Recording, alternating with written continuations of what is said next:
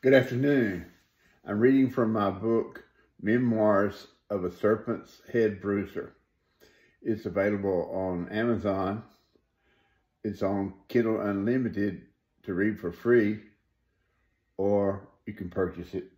It's not very expensive. It's a short book, and you can read it in one setting. In Genesis 15, 1 through 6, Abram believed in the Lord, and it was counted unto him for righteousness. Abram wanted something, and he wasn't afraid to ask for it. He was counting his words because he wanted to use just the right words to talk to God. He was trying to pull out the Word of God. He had a purpose when he prayed. He wanted to get the Word of God pointed to the thing that he wanted. He repeated it. I want a son. I want a son. I don't have a son. I want a son. I'm asking God to give me a son. This is the way I will ask him. And God answered him. God wanted something too. God wanted Abraham to have a son. He wanted Abraham to have a special son, to have a lot of children. He wanted a big family out of Abraham, but Abraham's wife couldn't give him children. Abraham had been there many years. He was about 80 years old, and his wife hadn't had any children. It was about time to give up. But Abraham wasn't giving up. Abraham knew that there was just one God, and that one God had spoken to him one time. Abraham only needed God to talk to him one time. That's all it took for him. God told him to leave his house and his father and go to a place where God said he would tell him later.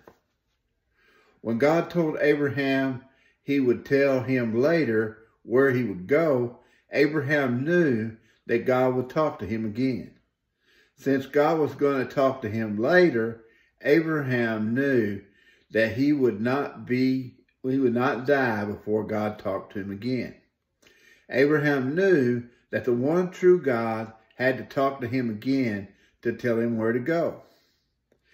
Abraham was walking along, waiting for God to talk to him again. In Genesis 15, God talked to Abraham the second time. It was 40 years after God talked to him the first time.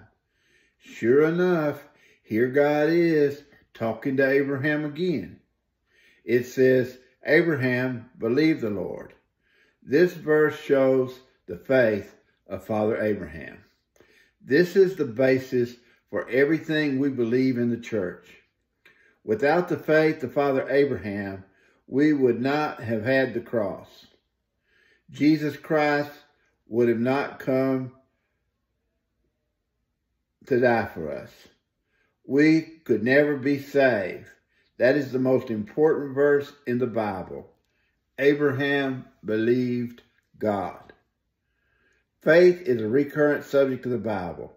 Faith comes by hearing, and hearing the Word of God. Romans 10, verse 17. God spoke, and Abram believed.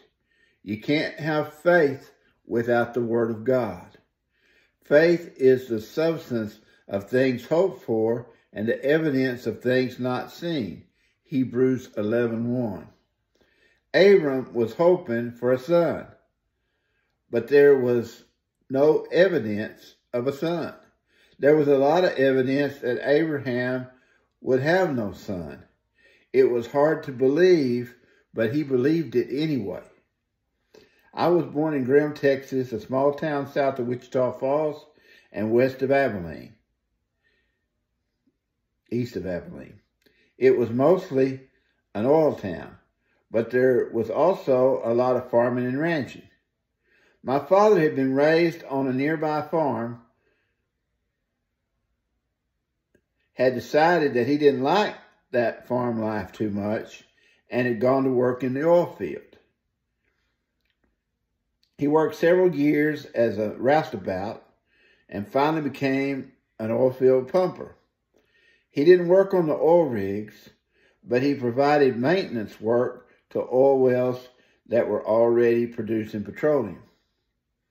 His responsibilities were to monitor the production of petroleum by oil wells on several oil leases, provide maintenance to the wells under his care, and to troubleshoot problems that may arise when he provided maintenance, and correct those problems if he could, or find someone who could if he couldn't.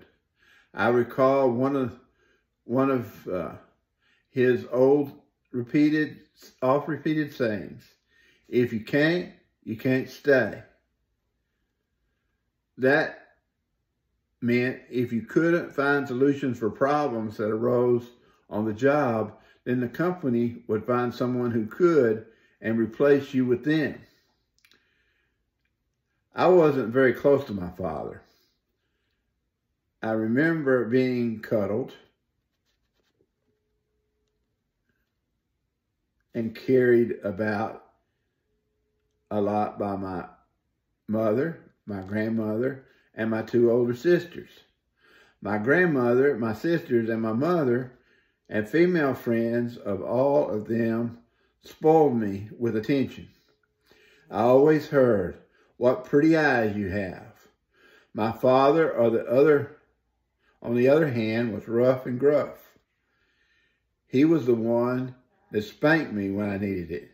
I guess it was hard for him to compete, especially since he worked 6 days a week.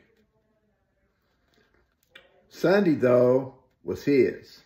He always liked to go somewhere. He called it his Sunday evening drive. Most of what I learned about my father was on those Sunday evening drives.